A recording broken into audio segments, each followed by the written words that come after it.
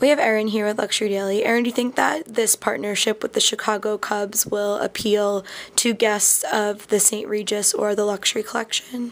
I think it definitely will, because the Chicago Cubs are such a legendary team, and Wrigley Field is such an old ballpark in the U.S., and it just draws a lot of people there for its history and for the nightlife surrounding Wrigley Field. So I think that it will appeal to affluent consumers as well.